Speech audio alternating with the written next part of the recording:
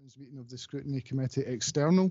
It's the 6th of October, and I'm Brian Perry. I'm the Democratic Services Manager, and just to say before we start the business that we've had apologies from the convener, Councillor Brown, who's unfortunately unwell. So the first piece of business this morning is to ask the committee if they want to nominate somebody who can chair the meeting today, and I think, as explained at a previous meeting, it should be somebody from the opposition side.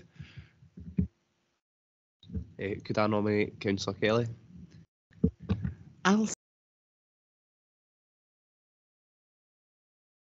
Kelly's going to chair this morning's meeting. Maybe the first thing I can do, convener, then is just to go through apologies on the agenda. So obviously we have Councillor Brown, as I indicated. We also have Councillor Aitchison, unfortunately, is unable to join us, and Councillor Forrest, similarly, has COVID, unfortunately, and is quite unwell, so he's not able to join us. We have in the room Councillor Binney, Councillor Kelly and Councillor Redmond, and online we have Councillor David Balfour and Councillor Anne Ritchie. So if you're happy, we just go through the rest of the business, convener. Do you want me to take them through declarations of interest? Yeah, please.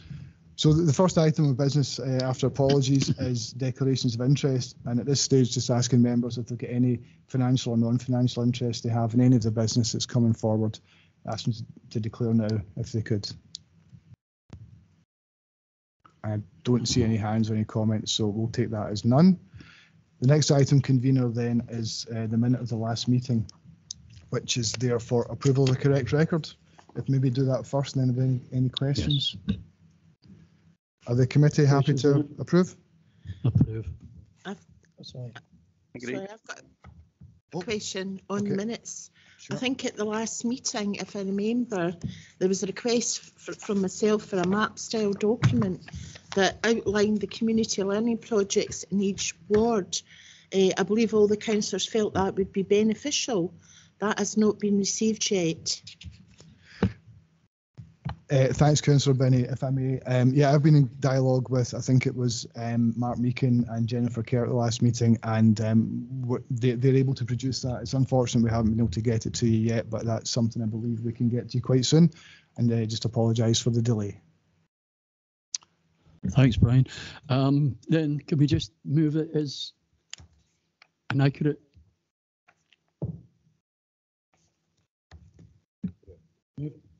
Yep.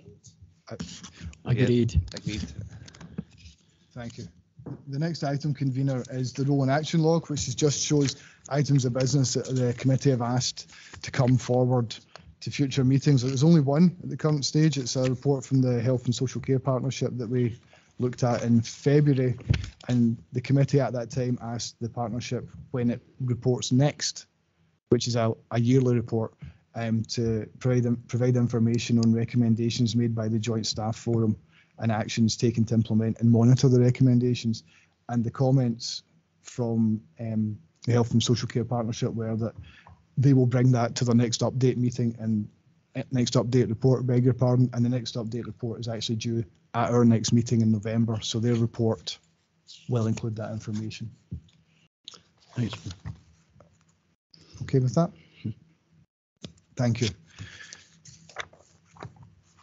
The next item of business is probably the first of the substantive reports, and it's a following the public pound report, looking at the public protection area. Just give me a sec to turn to this. So these are organisations that the public fund on the basis that they're able to provide services that we could not readily be provided by the council or have not been provided by council in past. You'll see from the report committee that there are two organisations, Sacro Youth Justice, who are funded to the tune of £78,000 a year, and Committed to Ending Abuse, who are funded to £175,000 a year. There's two monitoring reports, and I think maybe the best way to deal with this is to ask Gail McIntyre, who's with us, if she can maybe take us through the first appendix, which is the Sacro Youth Justice, and then if there's any questions going from there. You happy with that, Kate? Yes, sure. Thanks, Gail. Maybe if you want to take us through the monitoring report. I will do so. Good morning, I'm Gail McIntyre, Service Manager in Children's Services, the Social Work Division. In terms of SACRO, SACRO is a long-established national organisation working independently and collaboratively across Scottish communities to reduce youth and adult offending and to address the issues underlying the offending behaviour. Within Falkirk, the organisational aims for SACRO are to provide an early and effective intervention service, and this is delivered through an early and effective intervention group where referrals are received, discussed and allocated to a service. Another aim is to divert young people away from offending behaviour and escalating offending. An aim is to improve community safety, to focus on restorative work, to support statutory social work intervention, to provide services to high-risk young people, including assessment and intervention programmes, and to reduce the risk of young people being accommodated by the local authority. In terms of the specifics of what the service deliver, they provide services to young people between the ages of 8 and 17 across all communities in Falkirk. The criteria is that the young person would have been charged by the police or be involved in antisocial behaviour or negative behaviours within communities. The service work with at least 70 young people per year, and they accept referrals through the early and effective intervention group or direct referrals through social work, education, health, police, children's hearing. All young people involved with the service are subject to an assessment and an intervention programme that's tailored to the specific referral that has been received for them. This will be based on the nature and severity of the offending. As well as the assessment, young people, their progress and well-being will be measured at the start of intervention, and that will be then tracked again during and after the intervention to see if there has been a positive impact on the service and improved outcomes for the young people. In terms of performance of the service have met their targets within the financial year, working with 71 young people. 54 of the young people were males and 17 were females. Almost 67% were under 15 years of age. 54 action plans were successfully completed with a wide range of intervention programmes, including anger management, health and wellbeing, consequential thinking, and education and training. There were 6 high-risk referrals for young people involved in sexual or violent offending, and assessments and intervention have taken place with them. The Outcome Star assessment tool, which is used to measure young people's progress and well-being, has evidence that 80% of young people reported they found the service very helpful, and the further 20% said it was somewhat helpful. 100% reported that the service had been beneficial to them. In terms of the cost of the service, as Brian noted at the start, it's just over 78,000, with very little increase since in the last 3 years. I would want to note an inaccuracy and apologise. On page 21, I have actually said the budget has remained unchanged, but there has been a slight increase from the 2019 budget of 5,000 over the 3 years.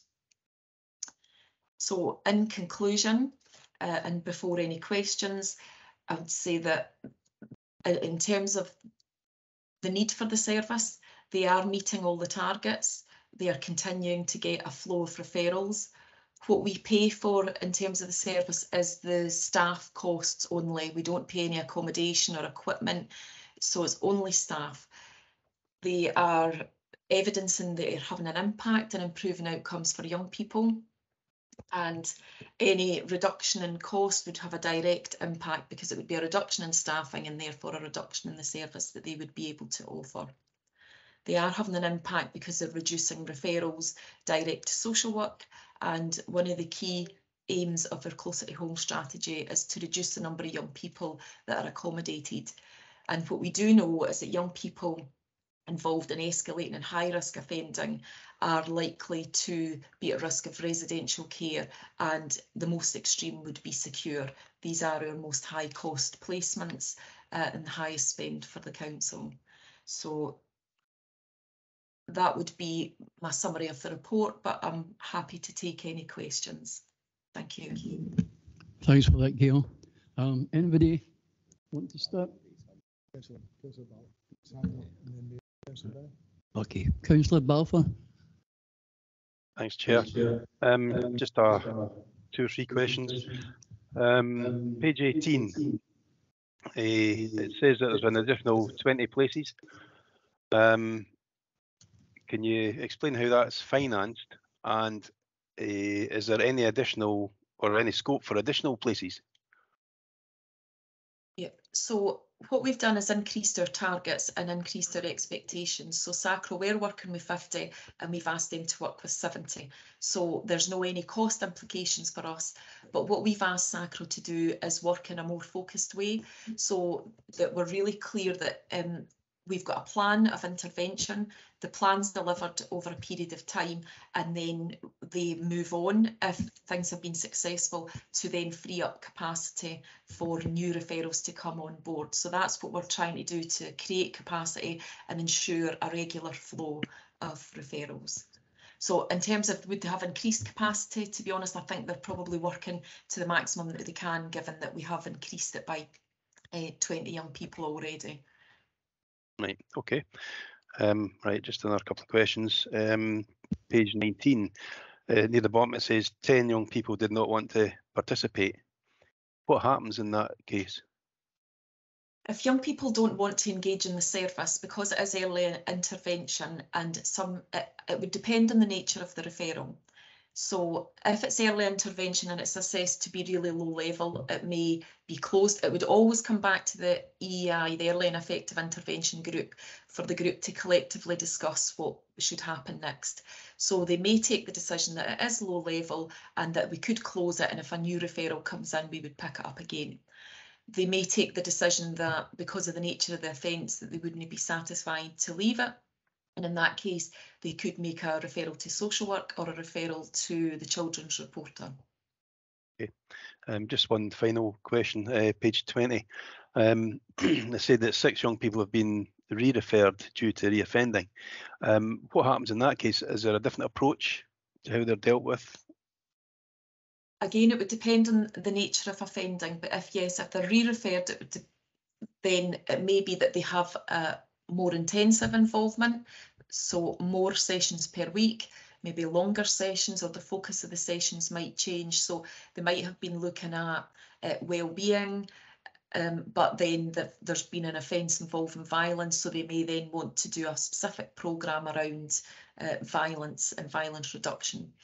If the offending continues, again, we do have an option that we do have a youth justice social worker within the social work service, and also depending on the severity of the offences, they may be referred to the children's reporter.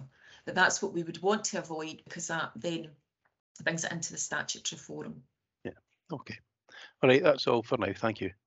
Thank you. Thanks, David. Councillor Binney. Yes, thank you. Thank you, Gail. I totally appreciate Sacro does make a difference to the young people. I do have a question though.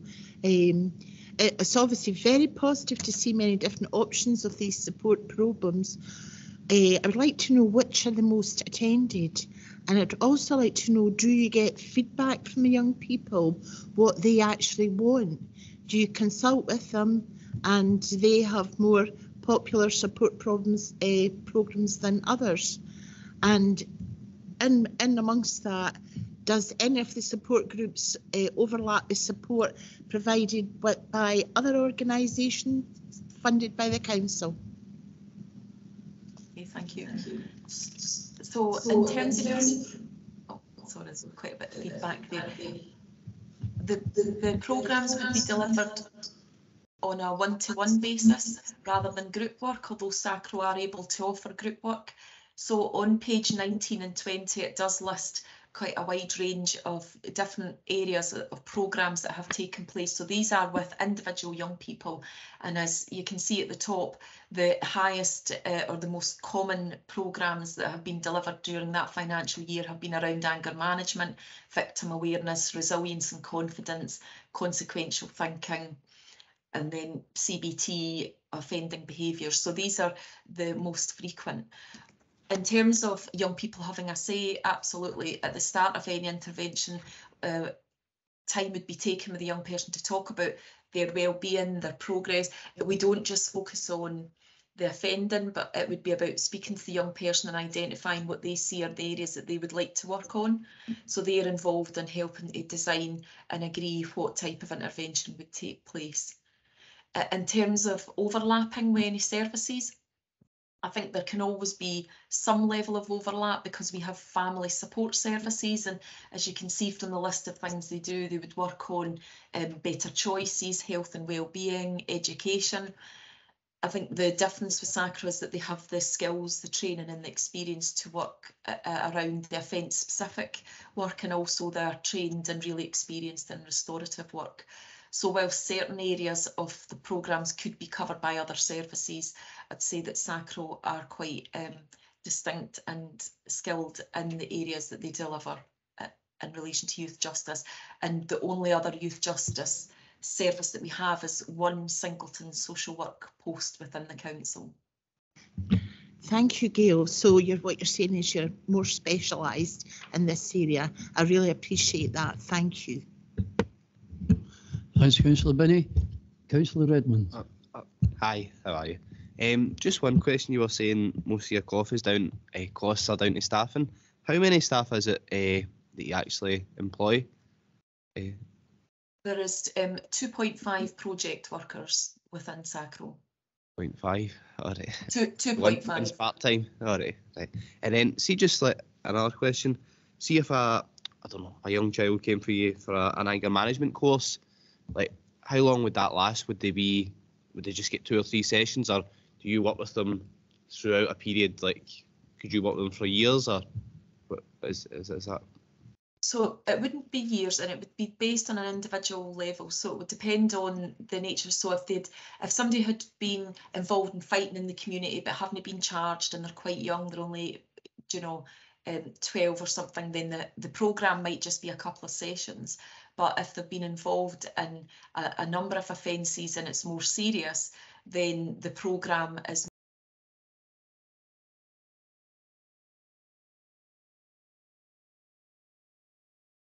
so it's no prescriptive in that each young person will get a set amount of sessions. All right. Well, that's good. Thank you. Thanks, Gail. Thanks, Jack. Can I ask you, in page 18, as Councillor Binney said, they were asking about if other teams, mental health teams, are involved, like CAMS and that, with SACRO. Are they? Oh, sorry. Yeah.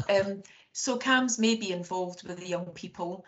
It is an early intervention service, so maybe the young people don't need that. They might be accessing school counselling, but CAMS could be involved with any of these young people, as they might be with young people involved with social work or other services as well. Thanks, Gail. A third, in page 21, it says a third, roughly, of the people, the children involved were somewhat satisfied. Do we follow up the reasons that they weren't fully satisfied with the problem, with the work that's been done with them? So I've not got that level of detail available, but I think within that section as well, it does say that 80% were very satisfied and 100% said that they benefited from the service. But I don't have the wider detail in terms of beyond the scales. Okay, thanks for that. Another point that I bring up, page 21, that in the conclusions it says that SACRO ensures timely support. Can I suggest that maybe earlier mental health treatment for some of these children would save them from actually getting involved at all with SACRO? Cut addiction problems and that, because I hear a lot of them are talking about anxiety, that it's helping to calm their anxiety, and perhaps if they were involved with mental health teams before it gets near where they're actually offending, we might get, it might be more beneficial to us as well as them to have that sorted then. don't know if you quite understand what I'm getting. Yeah, I agree mental health is a contributing factor, and it would be helpful for young people to access more supports. I think as a council and as a Children's Services Partnership, there's been a lot of work done to look at early intervention in mental health services. So there are a range of services. You may have heard of the COOTH service, and there's different services where young people can access face-to-face support or online support. So there has been a lot of work done in that area. But that would be separate from SACRO. They're a youth justice service, and we're looking at developing other mental health services. Okay, thank you, Gail. Anyone else? No. Move on to the next item. Thanks, convener. Thanks, Gail. I think that's the end of the questions for you. So I think we then turn to the second appendix, which is committed to ending abuse, and that's Joanna Stewart, who's going to take us through her report, convener. Thanks, Joanna. Thank you. Morning, everyone. So most of you will know that Committed to Ending Abuse have delivered services in the Falkirk area for a number of years now. They offer a three-tier support model that deals with initial crisis of domestic abuse and then on to the ongoing recovery from the trauma of abuse. Members will know that domestic abuse and gender-based violence is one of the 6 key themes of the draft Falkirk, the Falkirk plan now, which is highlighted as a major public health, equality and human rights issue. The Gender-Based Violence Partnership are responsible for driving the overall improvement and the delivery on this theme, and they monitor and they report on the progress annually to the community and yourselves. They are also responsible for taking forward the review of the domestic abuse service delivery, and the partnership have been working over the last year to review this and ensure that we have a clear and effective pathway of support for victims of domestic abuse. This has made significant progress over the last 6 months, and we hope to have a path forward in the coming months in regards to the review. But we are also taking some learning from the Scottish Government's own independent review in their funding stream for violence against women and girls, which has been just undertaken, and I think that will give us some really valuable evidence to assist us to know the way forward with our own review as well. Committed to Ending Abuse is inspected under the Care Inspectorate. Apologies, my dog's barking.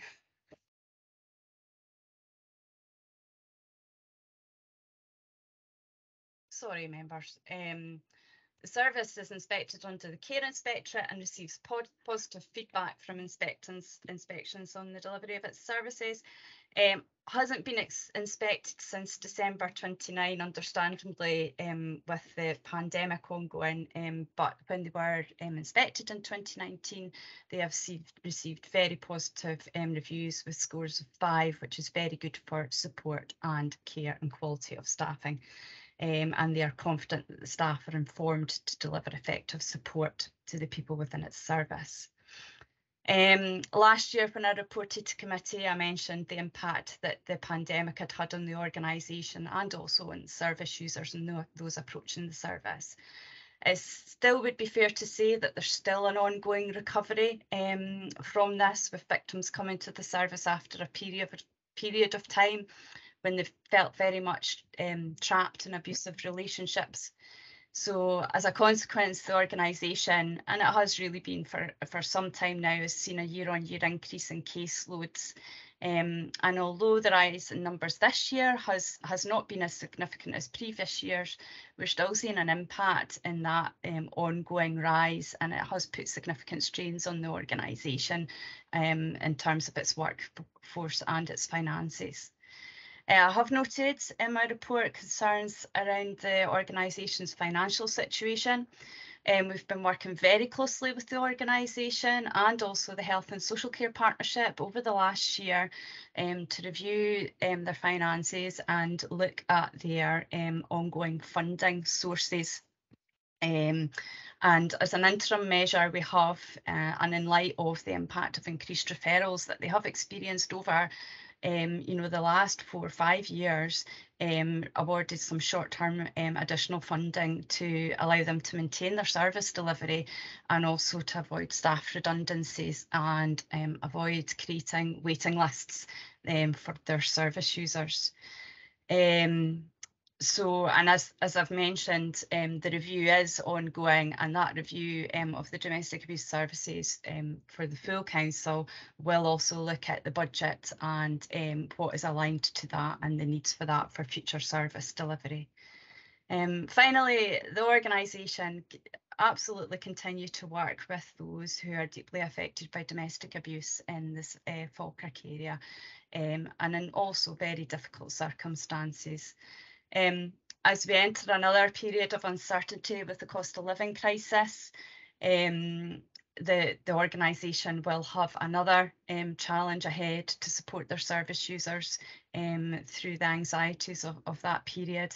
However, we're confident that their support and their assistance, as always, and as it did through the pandemic as well, will go above and beyond to ensure that victims of domestic abuse that support them are supported.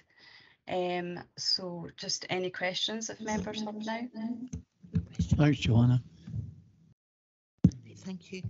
Thank you, Joanna. That was a very good presentation. I do know how important it is this organisation is committed to ending abuse. However, I've got a question.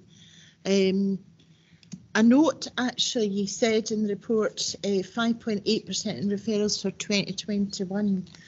Also, the waiting time for appointment has risen from 1 to 4 days. With that in mind, you know, thinking about the service users, thinking about the women, thinking about the men, thinking about the families, what impact has had that on vulnerable clients? And is there a greater risk to these clients because of this? And what, as an organisation, what is actually causing the delay exactly? And I'll just add in to that the question, the extra funding that you've been given, has that made a difference to the target presently? Thank you. Sorry, the feedback there. Thank you. Yes, well, I suppose you've kind of answered your own question there in terms of the additional funding was to tackle that waiting time and address that waiting time. The organisation came to us with significant concerns that people were waiting. It is a risk.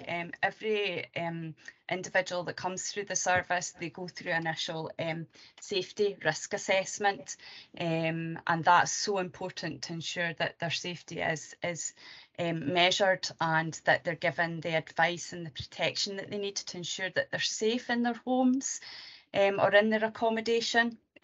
So that was one of the fundamental reasons for us to provide the additional funding, so that they had the staffing capabilities to be able to see people as soon as possible and that waiting time could be reduced. Thank you. Is the waiting time now back to 1 day? Is that the target now? I'd have to just double check because I don't have the figures right in front of me, but it has improved. I do remember our last discussion with the organisation that the additional funding had allowed them to maintain their service delivery and improve their service delivery. Would it be possible to get that information and find out what these targets are? I think that would be very important. Thank you. Certainly, I can get the first 2 quarters performance information to members. Okay, thanks. Anyone else? Oh, sorry, Deputy Provost. Thank you. Just a couple of questions. It's just on this 5.8% increase as well.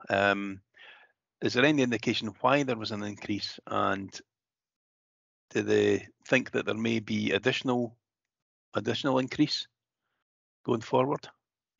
Thank you, Councillor Balfour. I think I get this question every year in regards to why there's an increase in the number of referrals coming through. And it's a really difficult question to answer. Sometimes it's just about victims' confidence to come forward.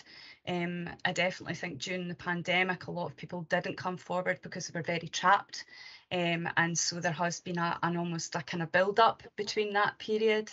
But also people just being a bit more aware, media campaigns, encouraging people to come forward, and you know there is the kind of evidence showing in domestic abuse studies that it does take some victims up to 7 to 9 times of instances happening for them actually to approach the service.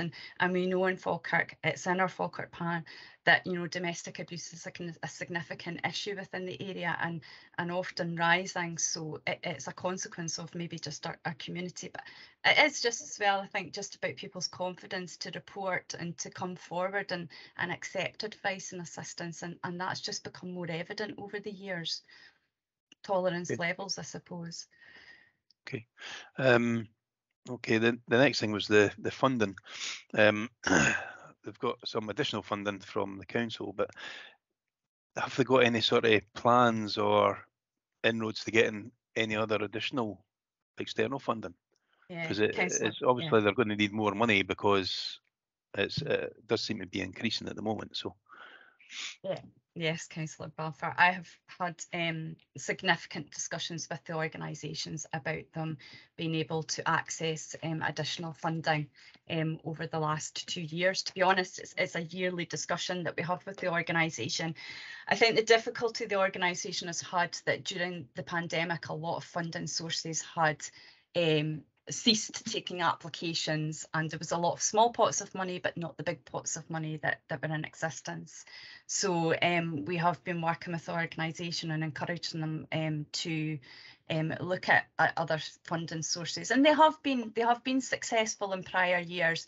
And I just think the knock-on impact of the pandemic has impacted on that. It's a very competitive market as well, in terms of what organisations are handing out too, so, and very specific and very in-depth. So I have asked the organisation to look into how they can improve their alternative sources of finances.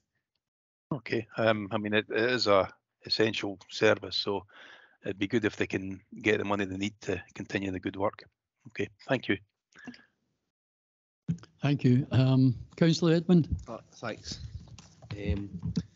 Just looking at summary of key aims and objectives, says formerly known as Falkirk District Women's Aid, deliver services to women and men who are experiencing or have experienced domestic abuse. Do you have a breakdown of the percentages of, is it maybe 90% women, 10% men? Would you know that? I don't have it right in front of me, but I do know that there are more. What I would say is that probably over the last 5 to 6 years, we have seen men approach the service, and there has been obviously an increase from 0 to, you know, maybe 10. It's not a huge amount, but it actually is that there are men that do approach the service and are looking for assistance, and also those who are in same-sex relationships. I just think maybe in other reports going forward, it'd be interesting just to have that and just to see the thing. One more question is, the funding you get, what are your main expenses? Is it staffing? Is it premises or things like that? Yeah, the staffing, obviously to have an office that the public can walk into is important for the organisation. So they do have an office up in Wellside Place that the public can walk into. But yes, the main staffing costs are surrounding staffing, to have specialist independent domestic abuse advisors that are trained in risk assessments and able to give the valuable support to service users. Perfect. Thank you. Convener, possibly now that all the members bar yourself have asked questions, it might be appropriate to ask the public protection portfolio holder, Councillor Devine, if she wishes to make a comment. Hi, thank you, Brian, through you, Convener.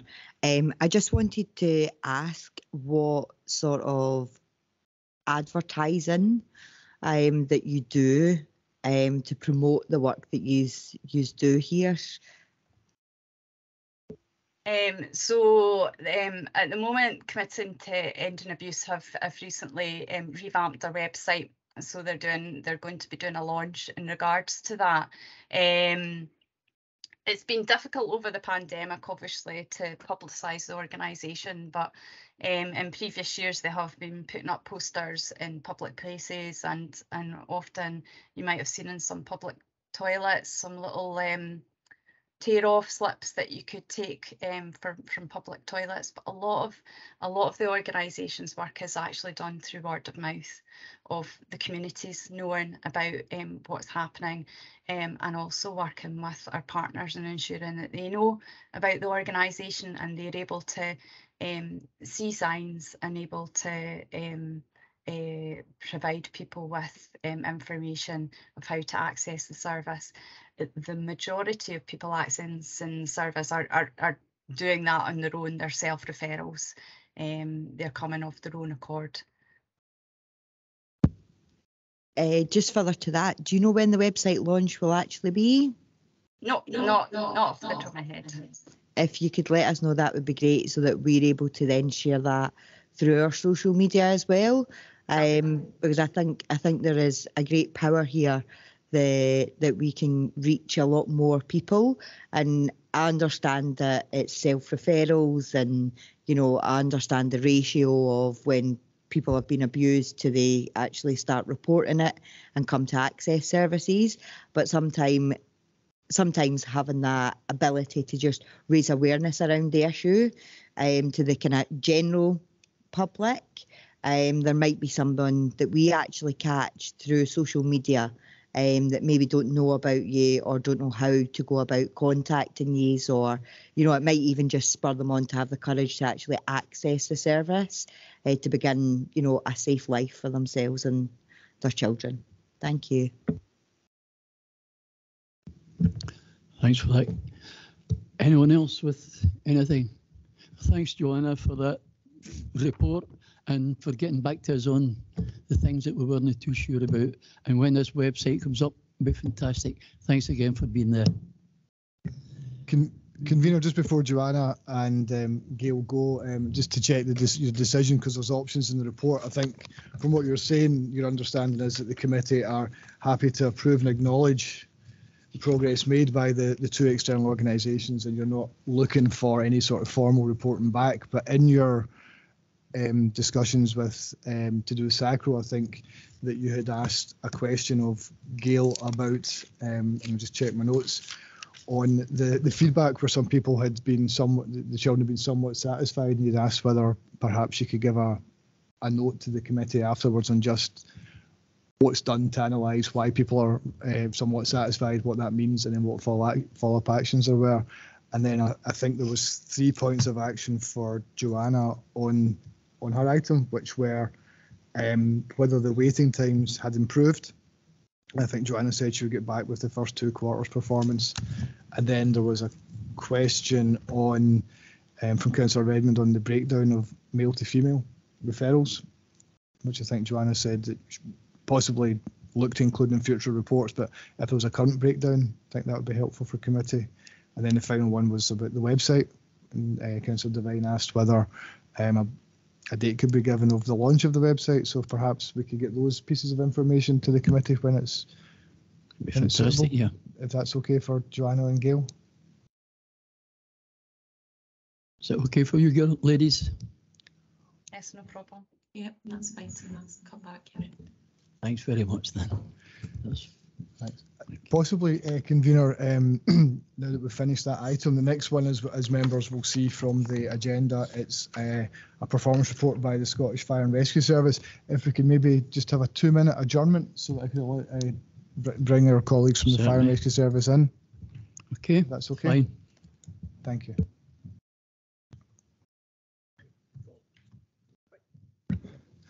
Thanks, Convener, for that allowing that short adjournment. I just want to double check that Councillor Ritchie and Balfour are back with us as well.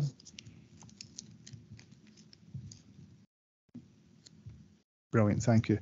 So the next item in the report, Convener, is the performance report from the Scottish Fire and Rescue Service. just by way of background, at the formation of Police Scotland and the Scottish Fire and Rescue Service, there's a requirement for both organisations to report performance to local authorities. In Falkirk, the committees have previously asked for an annual report to come forward sometime after the end of the financial year. So this is the first chance we've had to meet, or you've had a chance to meet the Scottish Fire and Rescue Service this year. The annual report's presented on pages 28 to 53, and we're joined by, first of all, I'll introduce you to the new local commander, Kenny Barber, who'll take us through the report and can maybe answer any questions. Thanks very much. Thanks, and good morning all. Yeah, Kenny Barber. I've now been in the post for a whole 4 days, so go easy. I'm really delighted to be here and help and support and continue the good work that's been going on within the Falkirk community over the years. So got a good team.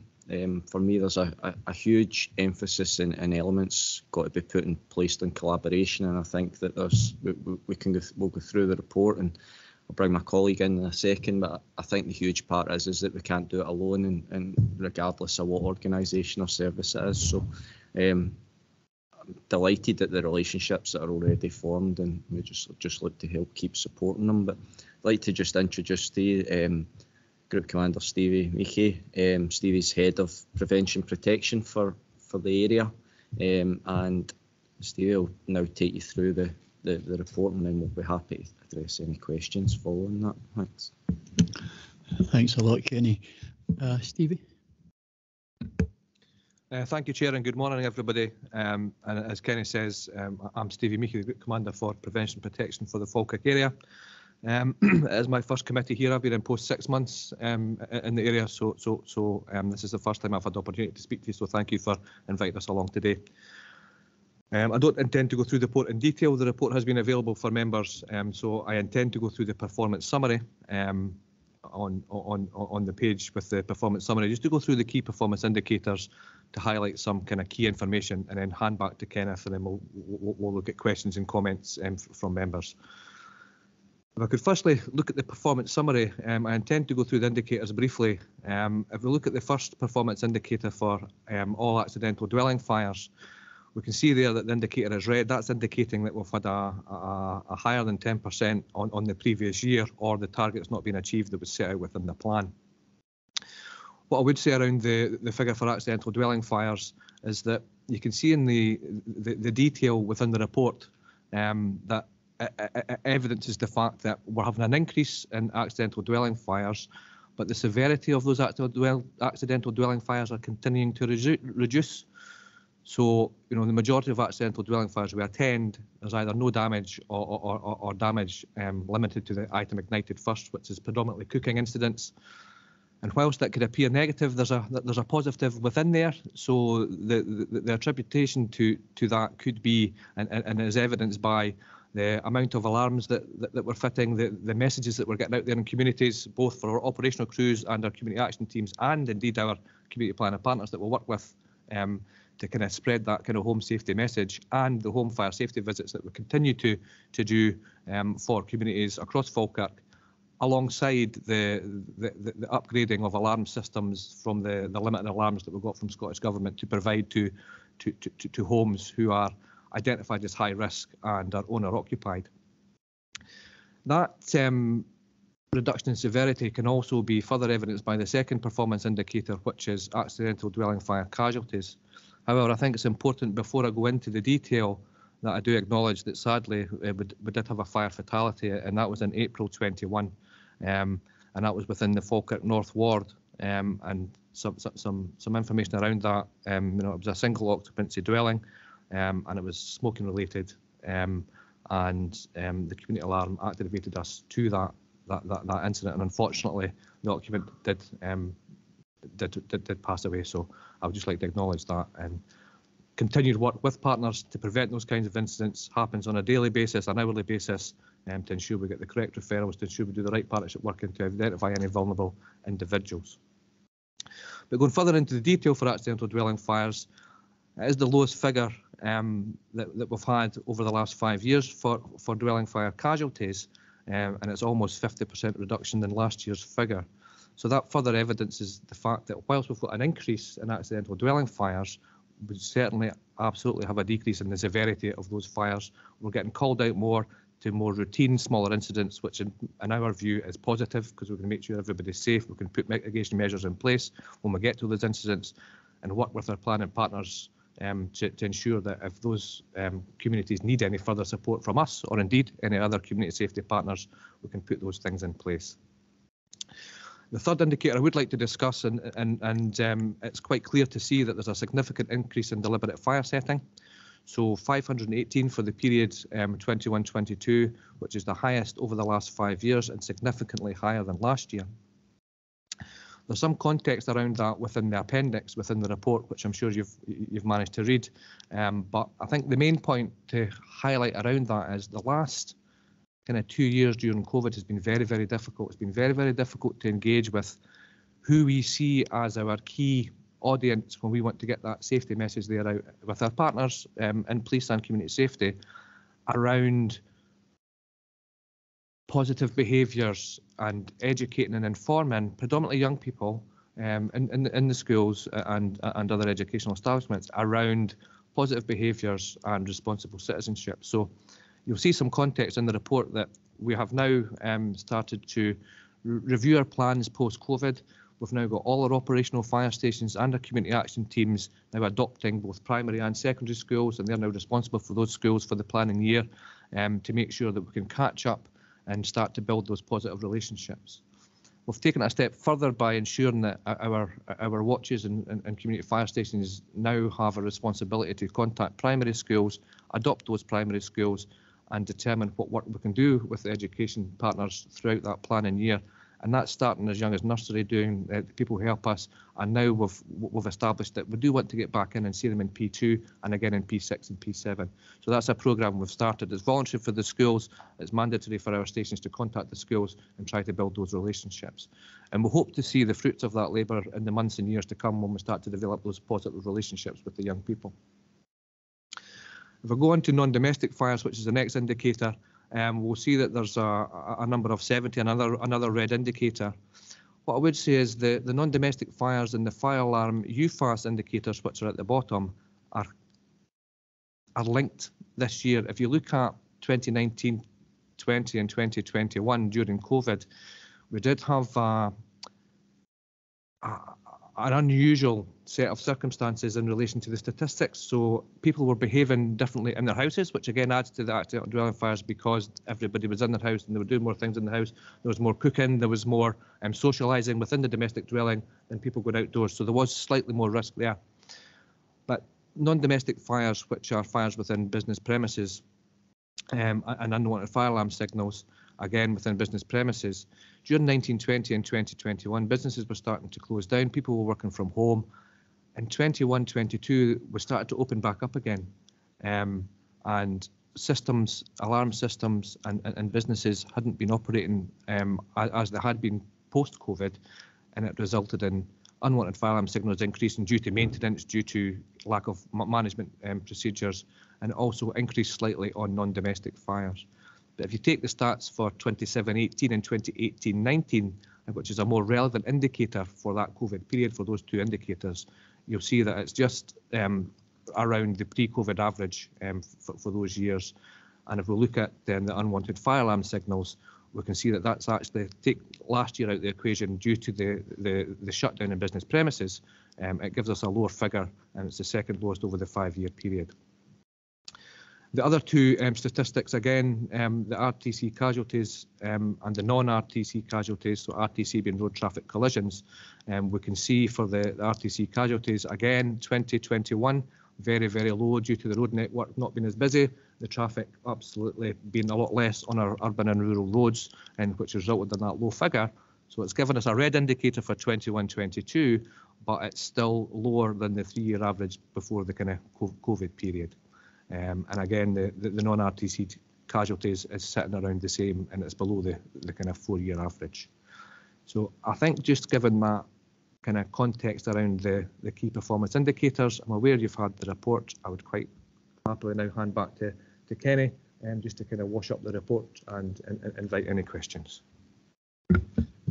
Thanks, Stephen. And just very quickly, I'd just like to obviously touch on Stephen's mentioned there that we are comparing these with 2 years of a point in time in society that probably none of us have ever experienced. And I think when you look at and compare it to the preceding years, I touched on before, prevention's key and engagement's key to that, and the work that's been done in the local communities where we're getting that downward trend. We had a real dip obviously during COVID, so it might look like a higher spike, but I'm really comfortable and confident that the really strong relationships that we've got between partners, and now that we've recommenced and re-energised that face-to-face engagement within our local communities, that we can really start to see that downward trend starting again. We've obviously done early analysis that's not in here as to where we are currently through the current year, and we're already starting to see that there is a difference. So I think that the stats that we're presenting are fully related to the negative impact of not being able to have that face-to-face engagement during that time and re-energising that. So I just wanted to highlight the bits, and happy to take any questions, Chair. Thanks very much.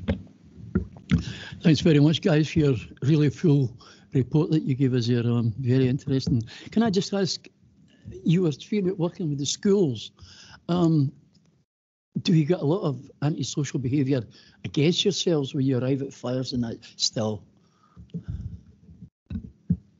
Thank you for the question, and I'm actually pleased to say that within the Falkirk area, during that reporting period, there was no reports of attacks on fire crews. So that this period also takes in last year's bonfire period, where it's more historically busy and it's more historical to have that kind of behaviour. So I'm very pleased to say that despite us not engaging face-to-face with young people in the schools at that time, there was no physical violence. Verbal violence, very, very minimal, but did occur, but was very, very quickly dealt with, and support from our police colleagues to deal with any of that behaviour is always there, first and foremost. But it's a positive picture, and I hope it continues for this bonfire season as well. Fantastic. Yeah, I'm happy with that. The Falkirk area is encouraging the fire service rather than being against it, especially kids. Now, yes. Lorna. Thank you. Firstly, I want to commend you for your performance report. It's excellent. I wish all reports were like that. It's very easy to read, and I love all the data in it, so it's easy for me to understand. Just wanted to say that first. However, I do have several questions. A note on there was 129 accidental dwelling fires. One of the reasons was given was 33% having no smoke alarms. In relation to all the dwellings in the Falkirk Council, is that cause for a concern? Also, within that question, it's now the law, as we're all aware, to have a smoke and heat alarm in Scotland from February 22. Now, can you break down those 33%? Was that council housing or owner occupier? Is there a breakdown for that? Thank you. That's my first question. Stevie, you want to answer that? Yes, again, thank you very much for the question. The question around is there a breakdown that can be provided. However, what I would say is that for registered social landlords, for local authorities, and for private rented, that has been law for some time to have that alarm provision. So I think a housing committee would probably be able to answer that question in relation to how they are within the local authority. Within the private setting, it is mostly within the private dwellings that we come across them, and without giving you that formal analysis, because that law has been in place for some time for private rented and registered social landlords. The 33%, to answer the second part of the question, the 33% is it's kind of always round about the 30%, and that's why, as Kenneth says, that the partnership working with our social work colleagues, our occupational therapy colleagues, our colleagues across the community planning partnership to identify to us when we have members of the community who don't have alarms, we need to get them in there before these types of activities happen. What I will say is, if we do come across fires, and bear in mind that the majority of these fires were kind of very, very minimal in severity, we'd never ever leave that property without fitting the alarm. If they don't meet the high risk owner-occupier standard for getting the interlinked provision, we'll always fit standalone and give them the advice and information they need to then secure that alarm provision that they need. So I would be quite content to say that housing should be give you the information around their alarm systems, and we're looking after the kind of owner-occupiers to encourage that. Kenny, you want to come in on that? I was just wanting quickly to build on that, and I think that's why the collaboration is key, because it needs to be targeted. We need to work with partners to get these individuals, the most vulnerable in society, identified to us, to allow us to get them that support. And just the final wee bit, just to build on that, after every one of these incidents, we'll also have done what we call a post-incident domestic response, where we will engage with all neighbouring properties in that and offer them a home fire safety visit and identify whether they've also got a lack of detection within their private dwelling, etc., and give them that support, because it's quite often identified that while there's a fire within a house, the neighbouring properties, it sometimes gives them a bit of anxiety and a bit of fear. And it's an ideal opportunity to offer that reassurance and make sure that they also have an appropriate smoke detection within their house, and also a fire action plan that, should an incident occur within their own premise, they know how to do it, as well as any preventative measures that they might wish to take. So there is a bit of work that's done around it. Thanks, Kenny. Councillor Binney? Yeah, I've got some more, just a couple more. I'm really pleased to hear that, and what because that's what I was thinking, that 33%, you just don't go away and you don't do anything. You either give them advice, give their neighbours advice, or you're the high priority ones, you actually fit the smoke alarm. Is that correct? So I'm delighted to hear that.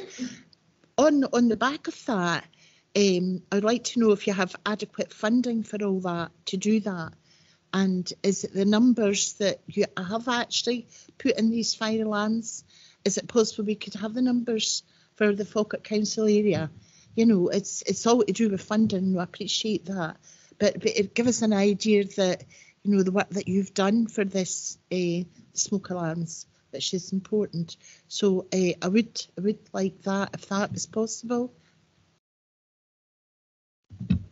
Thanks again for the question. I can provide that. It's not contained within this report. What I would say is, on the appendix, it does state how many visits we've done. So just to give you assurance that we target our visits on anybody that wants one, but we really need to focus, as Kenneth says, on the high risk vulnerable individuals that we need to support, and we need other partners to help us with that. So if you look at that context, we fitted, we undertook 1,070 home fire safety visits during the reporting period for last year, and that's broken down into 584 within the high risk category. Now that's a very, very high percentage, and that kind of evidences the fact that our referrals we're getting from our partners, yes, we want to increase them, we want to increase the numbers, and we want to see everybody we possibly can, but that statistic alone evidences that we're actually reaching the right people, because 584 out of 1,070 visits in a high risk category is extremely high. So we are getting the right referrals and we're meeting the right people. I can get back to you after the meeting, obviously, with a separate report just to let you know how many we've fitted. In relation to funding, the Scottish Fire and Rescue Service nationally did receive a limited budget from Scottish Government, and that was purely to look at the Scottish Fire and Rescue Service being able to support high-risk owner-occupiers within their private dwellings, simply because the legislation has been there previously to deal with the other ones I mentioned before. What I will say in relation to that is, at this current time, we have adequate alarms to continue that programme within the Falkirk area. We're quite fortunate in the fact that when I came here, we'd done a bit of analysis around how many visits had we been doing, how many do we anticipate doing to reach these vulnerable individuals that we want to support, and that secured us some more alarms for the area on the back of that work. Going forward, it's unknown at this moment in time what that budget's going to be, or if that budget's going to be supplied. So at the moment, we're working with the budgets we've got, the money we've been given, and making sure that anything we use from that limited stock we do have is targeted to those high-risk vulnerable individuals. I'm quite happy to provide a report to let you know how many we've fed.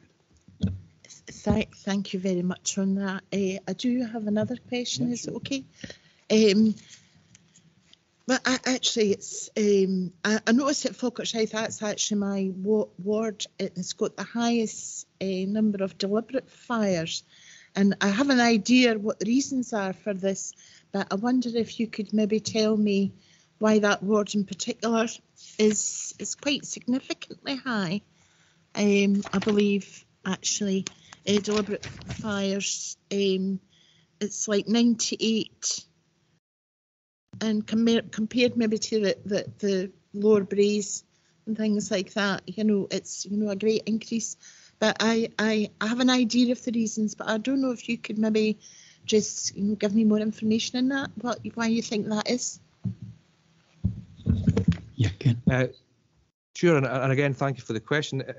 Was that Falkirk South you were mentioning there? Yes. Yeah. So we see the ones in red. So the Bowness, Blackness, Grangemouth, Falkirk North, and Falkirk South. That was our kind of 4 kind of highest pinch points for that reporting period. Now, if I go back to my initial kind of opening remarks relating to deliberate fire setting,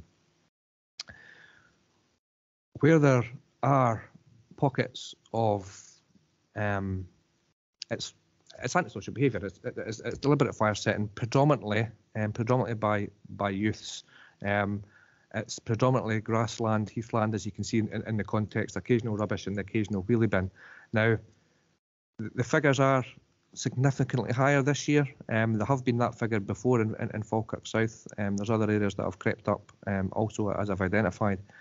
There's been an increase across a number of wards. There's been an increase across nationally for deliberate fire setting, if I'm being honest. And I think I still maintain that there's a couple of things here. One is that face-to-face, direct, positive engagement with young people in their schools, in their community groups, at their youth clubs, and that's the kind of interventions that we're now pushing and getting back to doing to build those positive relationships. So I think there's a bit of an issue in relation to the relationship breakdown during COVID.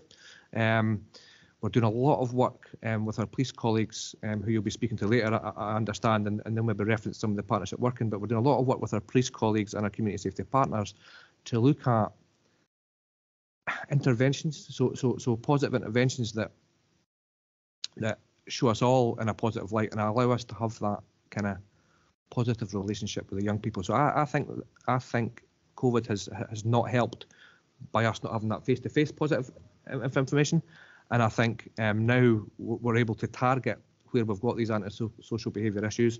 We're in a stronger place partnership-wise in relation to working with our police and our community planning partnership and our community safety partners to put meaningful interventions together to support the young people and try and discourage the kind of hanging about in the streets and setting fire to stuff, because for me that's the way we're going to do that. Build those positive relationships with our partners to engage positively with the young people.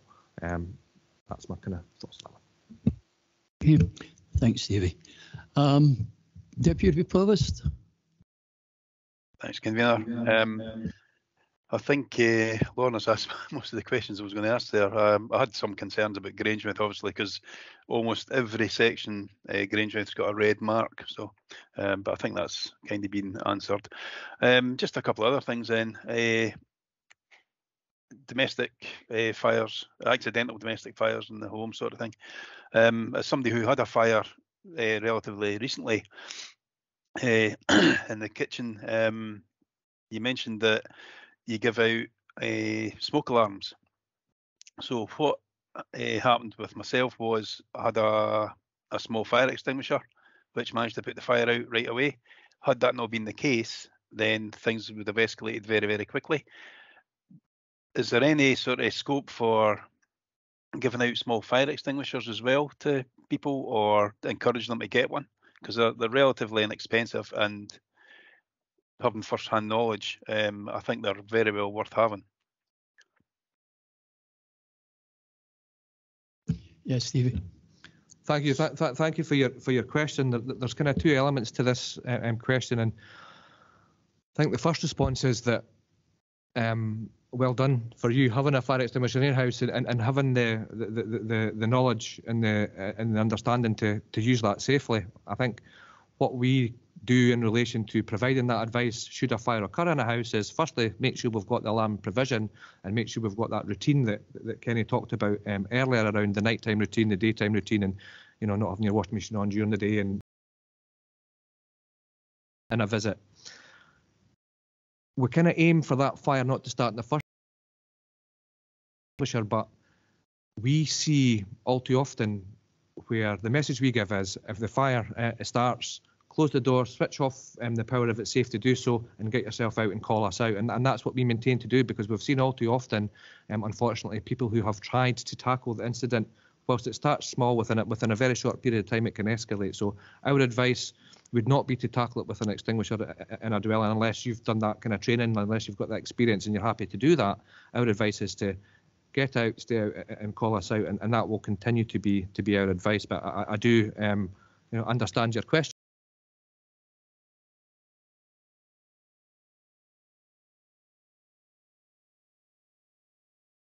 So we'd rather try and discourage it from happening in the first place. I hope that answers your question. Thanks, okay, Stevie. that's fine. Just another quick question. The RTCs, what kind of training do you carry out regarding motorcycle accidents? And just a kind of sideline to that, is it worth handing in old crash helmets for you guys to use for training? Steve. Yeah, thank you very much. I'll answer the second part of your question first. If I may, yes, that would be absolutely more than welcome. We do have, as part of our trauma training that our crews receive across all our on-call and hold time stations, part of that is dealing with a motorcyclist who has, unfortunately, came off the vehicle, came off their cycle, and requires medical supervision. And part of that is safe helmet removal. So that would be absolutely welcomed to have those helmets provided to us. The more we have, the better. We do have a stock, so I would welcome that, because they're probably better than some of the bashed ones that we have at the moment. So thank you for that offer. So training-wise, we do an extensive annual programme for road traffic collision training, and it involves all vehicles. It involves heavy goods vehicles, it involves light vehicles, it involves cars, and it also involves motorcycles. So we have a variety of scenarios that our crews will attend. On station, they will do the trauma, they will do the helmet removal. We've also got an initiative called Biker Down. Now, Biker Down is an initiative where we've got members of the motorcycling community and members of our teams who run a course on cycle safety and first aid provision, which includes the helmet removal you've just discussed. We've not run that due to COVID for obvious reasons, but we've now got plans in place, and we've got some local members within our team who are trained and have done the Biker Down processes before. So they're planned to continue into next year, and we're going to get them up and running. So thank you for the question. And again, I hope that answers your question. Yeah, that does. Yeah, thanks. I've got a helmet I'll hand in at some point soon. The Biker Down thing, it'd be good to get a bit more information on that when it's kind of up and running. That's of interest. Yes, absolutely. Once we've got that up and running, I'll let the administrator know to circulate that, and members will be welcome to attend and get more information and come and view should they wish. Thank you. Okay, thank you. Okay, thanks again. Councillor Redmond. Oh, thanks. Just kind of following on a wee bit for what Lorna was saying about deliberate fire setting being high in some areas. Is there any, like, not even just in wards, but particular buildings or somewhere that becomes a flashpoint for repeated fire raising? Is there procedures in place for, is it yours or do the police take the matters on? Could the owner make it more secure? Is there, could you maybe explain that a wee bit? Is that... Yes, I absolutely. Thank you for the question. So the majority of the deliberate fire setting is just, there is no trend. It's just, it's quite sporadic and it's quite opportunist. However, there has been some areas where it's been, derelict buildings or buildings due for demolition where we've had repeated antisocial behaviour and significant issues. But I'm very pleased to say that with our colleagues in police and our colleagues in the local authority, we can very, very quickly put partnership working to the fore and share that information, share that intelligence, and remind, working with our particularly our planning officers, with dangerous buildings, making sure that the occupier knows it's their responsibility to have that secured, to have that fixed, and we do that routinely. We're just in a period just now where we're actually doing environmental audits of areas with our operational crews on the lead up to the bonfire time for this year, and part of that audit process is to review our derelict disused buildings, make sure they're secure, pass on the details to our partners and work to make sure we get them secured and they're safe, not just for fire but other antisocial behaviour or any injuries for anybody getting into them. So we work as hard as we can to identify and make sure they're secure. Oh, I think that puts people's mind at ease then. Just one final question. Obviously, a lot of areas are kind of in the public sector are facing a lot of cuts just now. With regards to the fire service, are you looking at any? Have you got enough money? We've got enough fire stations? Are any fire stations looking at getting closed, or appliances, or is the number of firefighters? How's that went over the years? Is that increasing? Is it decreasing? Is it staying the same? That would be just a bit of information on that.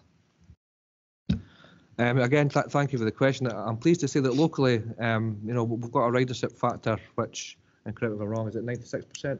So we always sit, 96% or above, and we have done for a number of years, and that is our target operating model. So locally, that's our targeted model. We continue to meet that, and our current fleet and personnel numbers, there is no threat to change that. There is no, on the immediate horizon, there is no issues. The fire cover will maintain the same.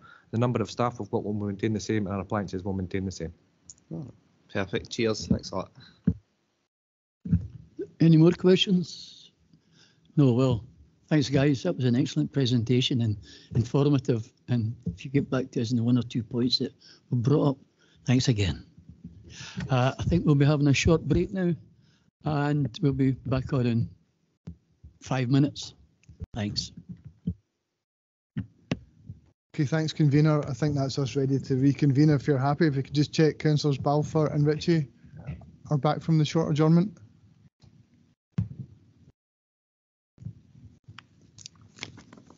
Brilliant, thanks. Hi, guys.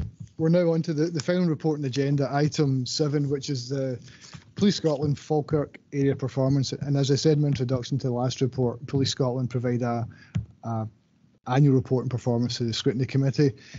As with Scottish Fire and Rescue Service, this report's for the year 21-22. And we have with us Chief Superintendent Alan Gibson, who's going to introduce the report.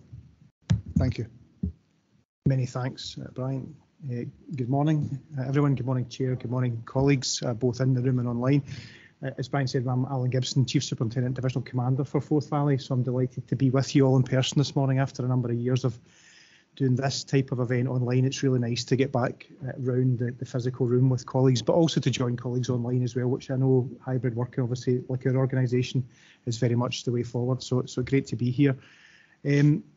I'm going to say a few words, if that's okay, Chair, and then hand over to my colleague on my left, Liam. Sure. Liam took over as the local area commander for Falkirk in May of this year. I took over from Chief Inspector Craig Walker, who some of you may know. Craig Walker retired. He was of an age and of a vintage to retire, so he took that decision earlier this year. I'm delighted that Liam has joined us as the local area commander for Falkirk. He lives and breathes Falkirk and has done for some 25 years, I think it is, joined as a cadet. So I'm delighted that he's joined us. I'm going to hand over to him in a minute or two. But what I would say is he brings significant experience across Falkirk through those years of experience across the Falkirk communities. But I'd like to thank the committee for the opportunity to discuss the report this morning regarding the policing activity across the various Falkirk communities.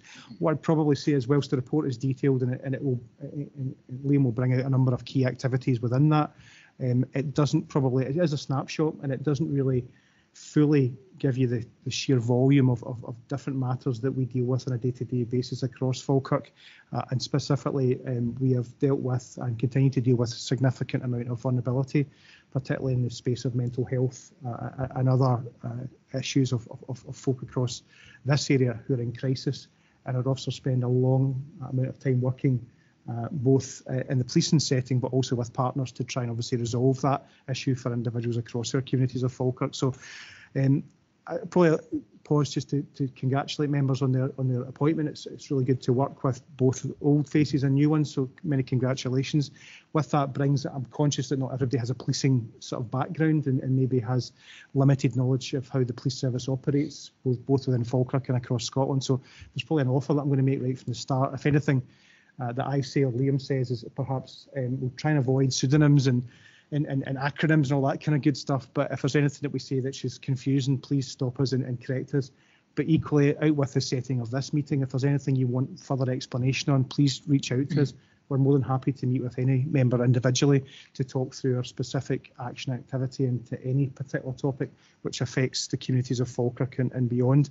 As I say, as a snapshot of the work that I'm going to now hand over to Liam, who's going to talk us through a couple of key elements before we give as much time as possible to obviously answer any questions that you may have. Thank you, Chair. Hello everybody online in the room, Chair. Thanks for the invite today to come along. So it's just my intention just to give you a little bit of background about in each of the sort of subheadings within the report. I'll just give you a bit of context around some of the statistical data, and then just keen to hear any questions or any points from yourselves. So the first one, just in regards to the response to the concerns of communities, the one I'll pick out from there is just around the off-road motorbikes. So in terms of the antisocial behaviour of the off-road motorbikes in and around the Victoria Park area, so we had some installations of signs, some multi-agency site visits as well that we conducted there. We also done a bit of intervention work in the schools with our schools-based officers, just regarding the dangers of off-road motorbikes. Then moving on to the next section of enhancing our collective resilience to emerging threats. Just the one I'll pick out there is in terms of our county lines and the cuckoo and the practice of individuals effectively taking over the homes of vulnerable individuals to take drugs. This is something we obviously take very serious, not just across Police Scotland, but in Falkirk as well.